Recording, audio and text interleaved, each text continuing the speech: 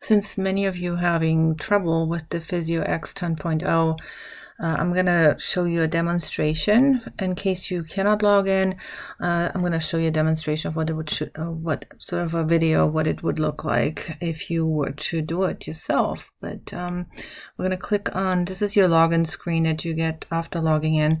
We're going to click on PhysioEx 10.0 lab simulations, and there they are.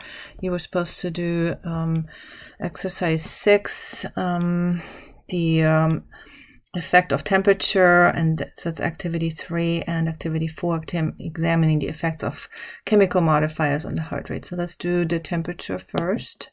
Temperature effect. What you get there is the learning objectives. You can take a look at that. I'm going to click next.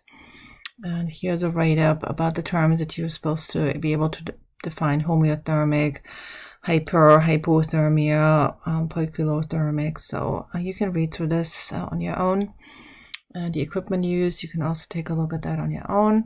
And let's answer these questions. Organisms that usually maintain the same internal body temperature, well, they're known to be homeothermic.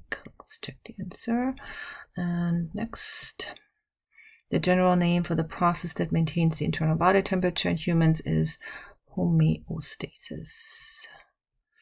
And next, the electrolytes in a Ringer solution are required to provide for autorhythmicity. And check answer, and that's correct. And an internal body temperature that is above the normal range is hyperthermic, above the normal range. Check answer.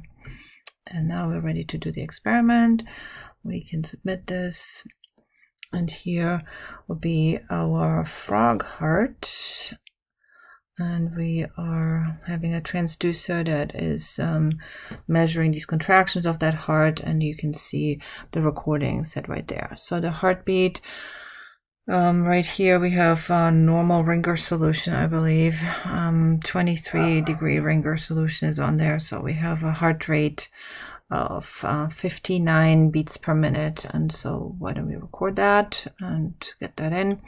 59 beats per minute. Now we are going to change. Why don't we hit next? So now we're supposed to determine what effect will decreasing the temperature of the Ringer solution have on the frog heart. So I think we're all clear that that should decrease the heart rate if we decrease the temperature. So I'm going to submit this question and apply that Ringer 5 degrees. Ringer, watch what happens to the heart rate. So we're starting at 59, and now we have 5-degree Ringer solution. Now we're changing the heart rate, and it is dropping down to 49. And let's record the data. 5-degree Ringer is 49, so we're dropping 10 beats per minute. And now we're going to hit next, and show we have to answer another question when the heart activity is played. So no, I don't want to reset this right now. So let's go back to 23 Ringer, room temperature Ringer solution, and we're changing the heart rate back to resting heart rate or normal heart rate normal right now. Okay, so now let's hit next.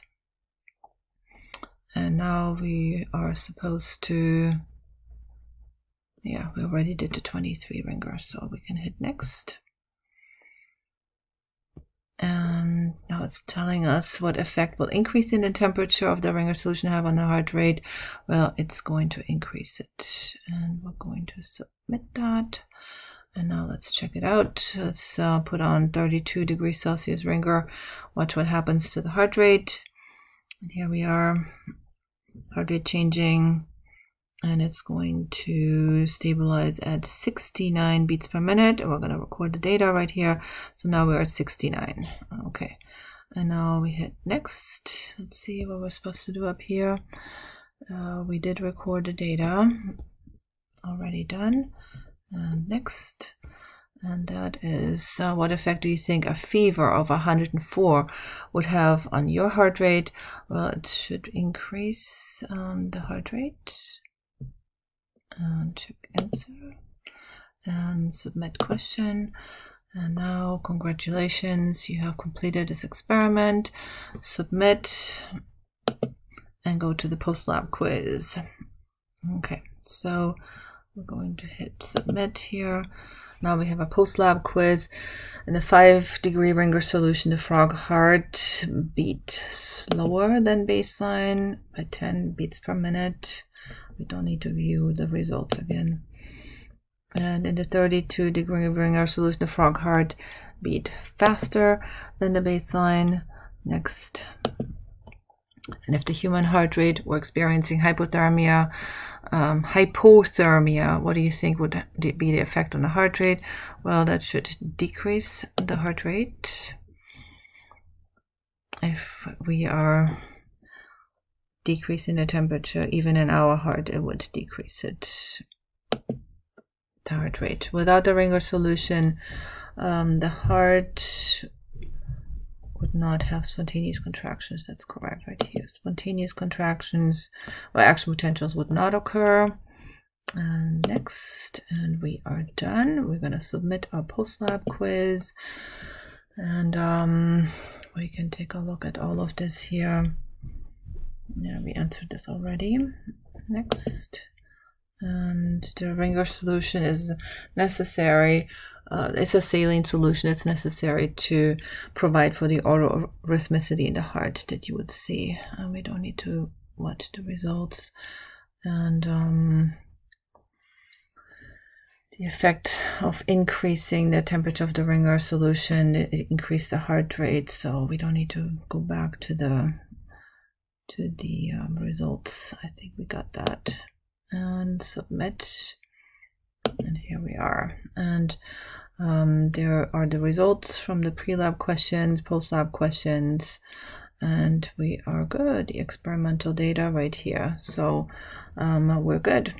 So if you didn't get a chance to do this exercise, you can watch this video, and it should be all in here.